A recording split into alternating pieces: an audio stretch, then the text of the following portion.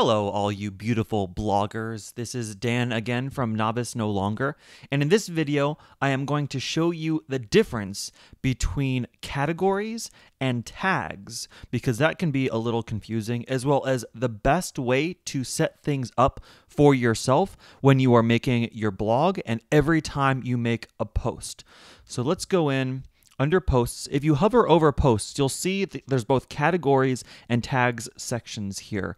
You can use these to manage your categories and tags, but I actually never click these links and go to these pages. All the category and tag management I do is all within posts. So what I'm going to do is I'm going to add a new post.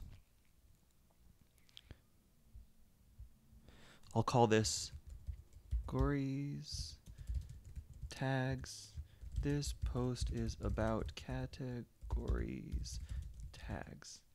Wonderful. So just a super brief post here. And you can go down and on the side, you'll see you have two sections. The first one here is categories. Then the other one is tags. And when I first got WordPress, I was kind of confused about how I should really structure this. And because you want to use as many words as you can. And your thought process is usually, okay, well, if people are searching for my blog, they might use a bunch of different keywords. They might do plural. They might do not. I want to make sure I have all my bases covered. So you just put in as many words as possible. And this is actually really bad form. And not only is it bad form, it'll also hurt you in search engine rankings rather than helping you. So let me show you quickly the difference between categories and tags, and then I'll show you how to get them set up. So what I'm going to do is go to The Verge, which is a very popular tech and culture and science blog out there. And if you go up to the top here, where it says video, reviews, tech, science, and also within tech, you can see that they have Apple, Google, Microsoft Mobile. All of these are going to be categories. So basically, a category is the umbrella topic that you're going to be talking about. So when you are setting up your categories, you want them to be overarching themes. So it could be technology. You could have one for sports, or if it is a sports blog, you could have one for baseball, and you could have one for basketball. But kind of the overarching categories, as it's called, for what each of your posts go in. And imagine it too, you're basically sectioning off your blog, just like The Verge does here, into these different sections. By contrast, tags are going to be more like hashtags.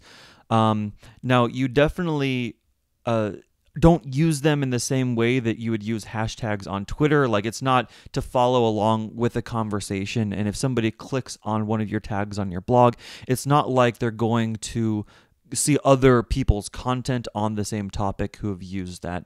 Whereas if you do use tags on Tumblr, it will show you everybody else on Tumblr, because that's more of a community. What we're doing here is building your own personal blog, and these are going to be your own personal tags. Now, you can use tags a lot more liberally than you use categories.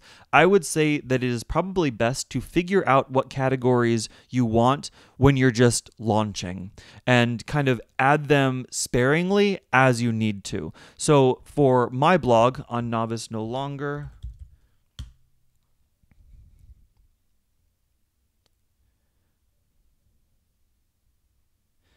this is my latest post as of recording this video, and it says posted in podcast.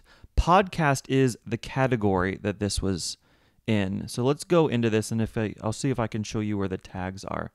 So I only used one category, and I highly suggest that you use only one, maybe two if you really want to, but try to figure out what one category fits this post the most. And then with tags, as you can see down here, I did a bunch of different things. So apps, building products, entrepreneur, journalism, so on and so forth. All of these are tags. And this is kind of where you can get things out of your head and kind of categorize everything that you talk about in your specific post. You're going to make those as tags. Now you'll notice that I just use websites. I don't say website, web, websites, webs. Like I don't use all of those different versions of the word because search engines are smart enough to know that the plural form of a word is the same as the non-pluralized word. And if you just use one, search engines are going to show you for both. And not only that, when you use too many keywords and too many tags like that, it's something that's called keyword stuffing. And the search engines can recognize that and they will penalize you. Your website looks a lot more like a spam website if it has just an infinite number of tags. Rather, what you should do is really do it logically. And the reason why you want to have these is, okay, personal development. If somebody is interested in Novice no longer and personal development, they can click on this and see every single post that has been tagged with personal development, which is a different way to kind of structure the data and the content on your blog compared to categories. So they're just two different ways to structure your content. Like I said, be a lot more kind of limited with the amount of categories that you use, and I would say that each post, try to just put it in one category. Versus tags, you can use as many tags as you want, but again, don't go crazy with it.